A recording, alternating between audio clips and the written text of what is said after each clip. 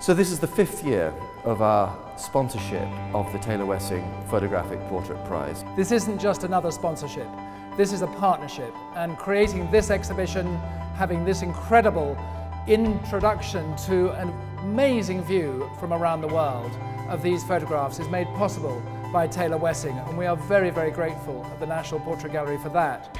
I think is a wonderful mix between studio photographs, documentary portraits, works out in the street, but people captured in every possible way and in every kind of intriguing pose and guise. So that I think what I hope is that the public will enjoy it as much as we have in making the selection. It's a very fresh take on the human spirit and emotions.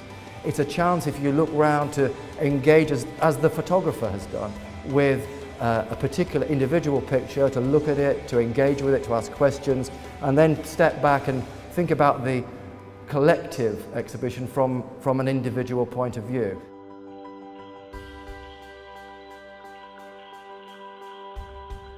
Of course, there's something about capturing that person, that individual, that person amongst a group, something that is then conveyed to us as the viewer. And it's that connection, that empathy between the photographer and the subject.